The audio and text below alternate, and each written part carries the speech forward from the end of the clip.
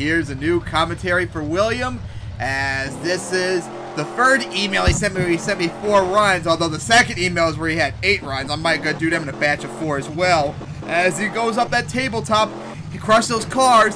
Wheelies over those cars right there. That was beautiful. As now gonna go right for that tabletop. Got some nice see right there as he crushes those cars. Gonna go into them right there off the side. As he now lines up for those cars right there. As he's on 2 wheels in the air. Takes a hard hit. Managed to save it. As he now goes and lines up right for that hill. That roller guy, huge sky wheelie off it too. Lands on top of the hill. Into a slab wheelie right there as he continues along. Goes into the wall. Nosedive right there.